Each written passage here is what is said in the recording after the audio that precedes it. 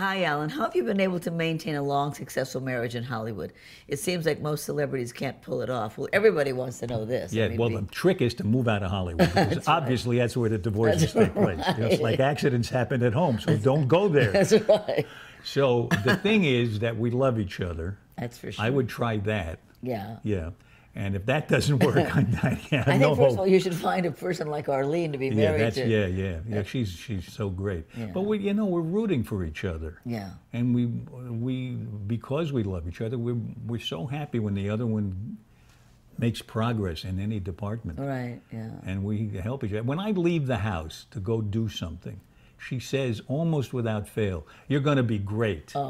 And she says it like she means it. And I can't tell you, the trip from the door to the elevator, I'm just filled with so much pride and confidence. I know I'm going to be okay. You're going to be great. By the time the elevator gets to the floor. No.